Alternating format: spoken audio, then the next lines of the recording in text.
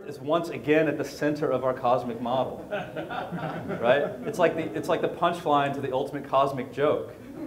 But to understand this, it's not just so simple as going ha ha Copernicus.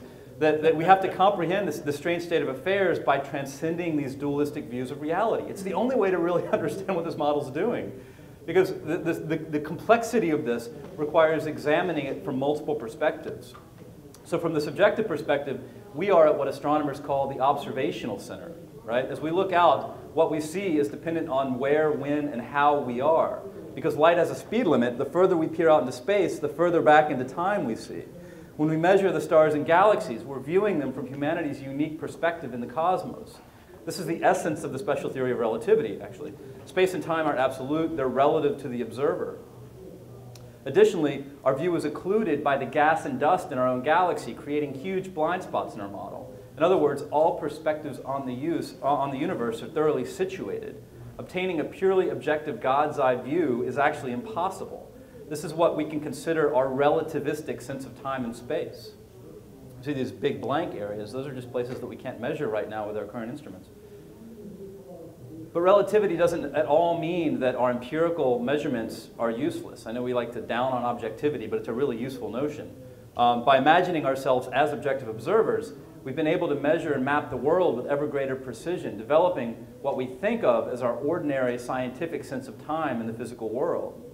We've continued to extend our sensory range, pushing our abilities to comprehend and simulate phenomena far beyond just our individual experiences. This has provided really extraordinarily useful insights, enabling us to perceive the world in entirely new ways. For instance, we can now visualize numerous processes that intuitively reveal the dynamics of our planetary system that were previously invisible to us. In this case, air currents and ocean currents around the planet. And perhaps not surprisingly, a number of the models that we were taught in school fail to truly demonstrate the dynamic nature of the cosmos. This is actually the public premiere of a project called Infinitas, a four-dimensional interactive visualization platform and of a virtual time machine that extends our ability to see and perceive ourselves in time. It's created by my colleague Kevin Kelly, who couldn't be here, but he wrote a beautiful book called The Home Planet many years ago. And he's looking and taking into account the fact that the sun is traveling around the Milky Way. We're taught this kind of simple elliptical model where the sun is static, right? Well, when you start moving that, we're going around the sun at 60,000 miles per hour relative to the sun. The sun's moving around the galaxy at about 500,000 miles an hour relative to the galactic core. And so we are actually spiraling around in these beautiful helical patterns. So when you woke up this morning and you came down here and you're going to go to bed tonight, you're actually millions and millions of miles somewhere else. Right? Everything is constant motion, dynamics, at every single scale. And Kevin's working on ways of turning all of this into new ways of seeing time, new ways of relating to the ways in which we're kind of objectively, attempting to measure our place in the cosmos.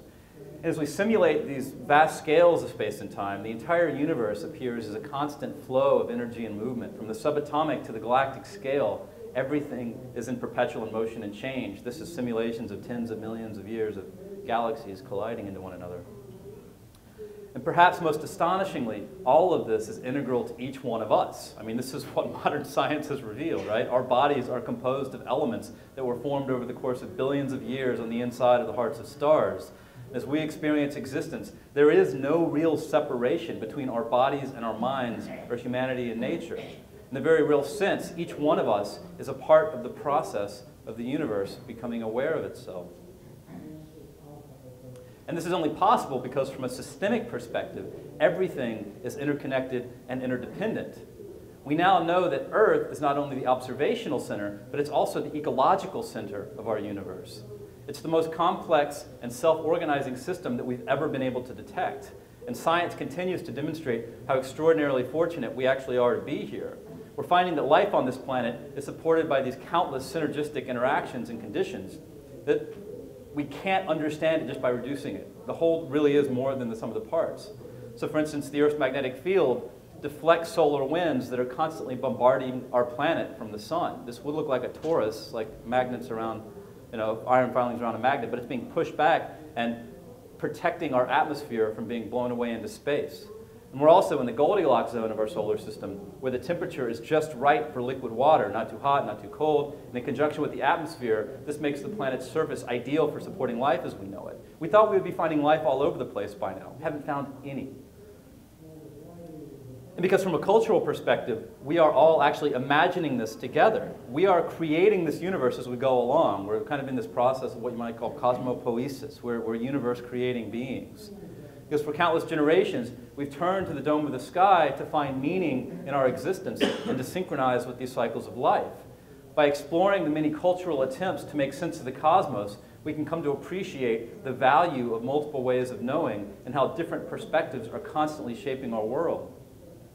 Studying these historical perspectives can also encourage us to reflect on how models of the cosmos have shaped perceptions of reality. They kind of act like operating systems for our paradigms, right? And I'm glad that the Occupy folks are starting to really talk about it as an operating system.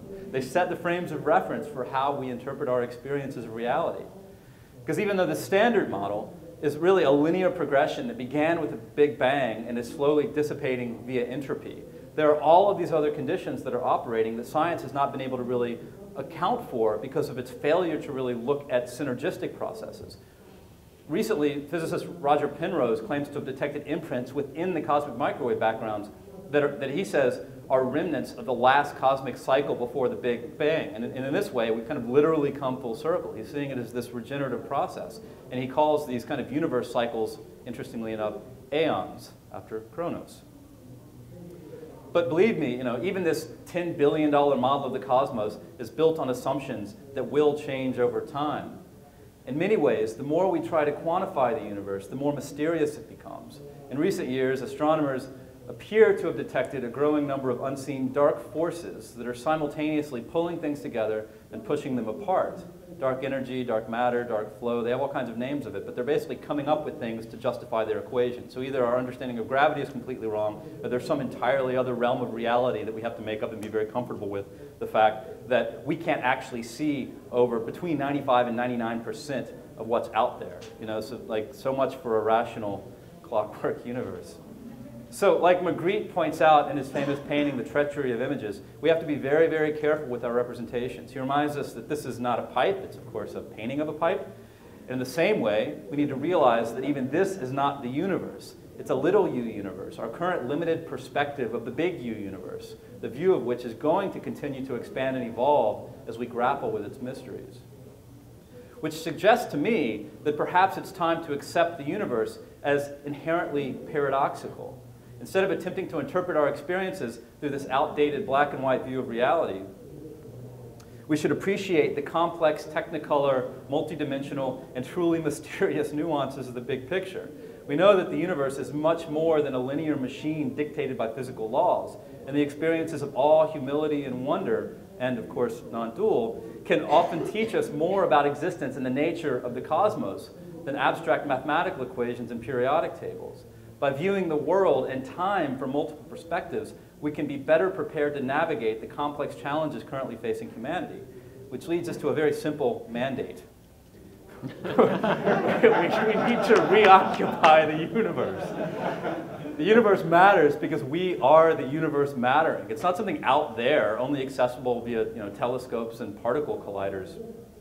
Earth is once again at the center of our universe because it's the only place that supported our existence. Yet for far too long, we've taken our home planet and life itself for granted. We've been hypnotized by this myth of a perpetual growth economy. But we're learning to appreciate that true wealth derives from healthy communities and ecosystems. We need to reimagine a big picture in which Earth's ability to sustain life is the ultimate source of all value. Because whatever perspective you choose to take on time, I encourage you to pay closer attention to the regenerative ecological cycles that support the successful structures, patterns, and habits of the cosmos. And if you want to see what it looks like when people do this, I just want to close by giving you an invitation to visit the Idea Index, which is a series of projects submitted to the Buckminster Fuller Challenge over the course of the past 5 years. And we put out a call to the world to submit projects that are designed to make the world work for 100% of humanity in the shortest possible time through spontaneous cooperation without ecological offense or to the disadvantage of anyone. Right? If we really want to accept non-duality and all of its gloriousness, we have to recognize it's everybody or it's nobody. that we are such an integral part of this planet that our greatest evolutionary task is to learn from these successful regenerative cycles and apply them in the way that we are designing human society so that we can cultivate the conditions for life on this planet. Because, you know, what better way to kind of celebrate this truly non-dual interconnected nature of the universe by applying ourselves to become participants in the creation of a truly resilient and compassionate world. Thanks.